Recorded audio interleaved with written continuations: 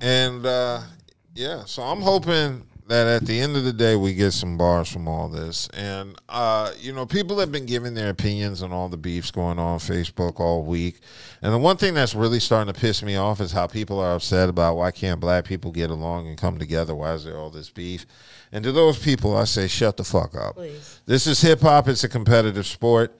If you watch basketball, you see two black men going at each other for 48. Why they can't just play on the same team? Yeah, you know. Why can't you just hand him the ball and let him get a score? It's all about the sport. And like I said, rap is the only genre of music where there's active battles and leagues dedicated to battling. Not hooks, not bars, not songs, not beats, production, just straight battle bars. So that's the competitive level of this music.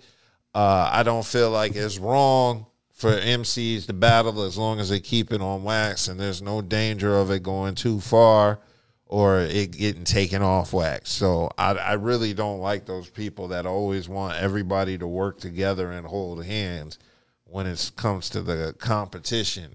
Rap is not a fucking hold hands type of genre. It's not a kumbaya kind of thing. So whatever beef happens between all these MCs, I hope it's entertaining, and more importantly, I hope niggas is safe. I know everybody who's in these beefs got at least $1 million in the bank, so I hopefully think they're going to be smart enough to keep it cool and just give us great music, because at the end of the day, that's all the people want.